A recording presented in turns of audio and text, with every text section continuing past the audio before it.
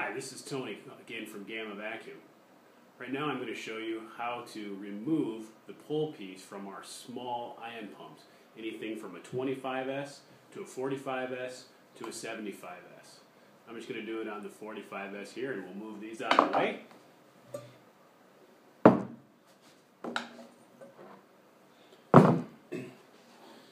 So this is the pull piece, and inside here there's a magnet right around the backside, right there.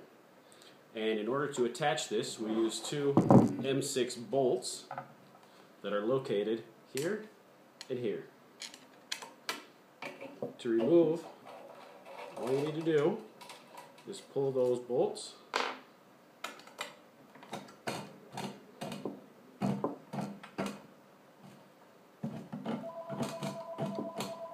And don't answer your phone while you're doing this.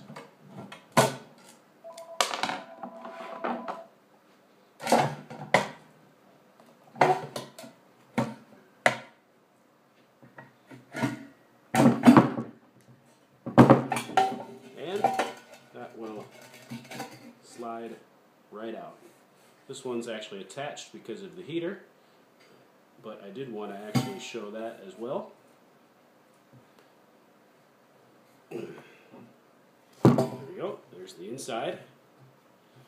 And the heater is fastened to the bottom of the pump, so if you're actually going to be fully removing this, you'll have to remove from the other side the strain relief first so that this can actually come through. If you'll be removing the magnets at all, that takes a little bit of care, but they do just slide right out using some force. Just make sure that when you install them, the V here is going in the same direction. Let's put it back. Pretty basic. Turn that back the way it was. Make sure we get it in there nice and straight. And from that point, put your nuts, your bolts back in, and off you go. And really it's as simple as that. The reason why you might remove it, pretty much the only reason would be if you're doing an installation and it's hard to get the entire assembly there, or if you're baking over 300 degrees C, you'll have to remove the magnets to avoid demagnetization.